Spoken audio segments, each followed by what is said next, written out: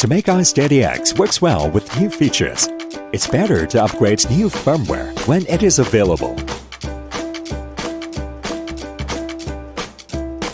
Before upgrading firmware, please correctly mount your mobile phone on the gimbal.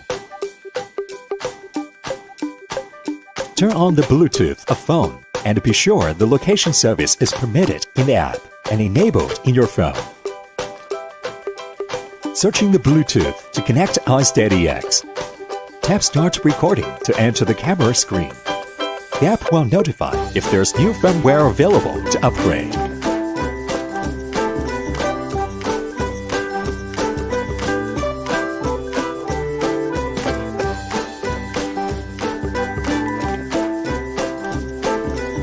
Upgrading completed. Thanks for watching.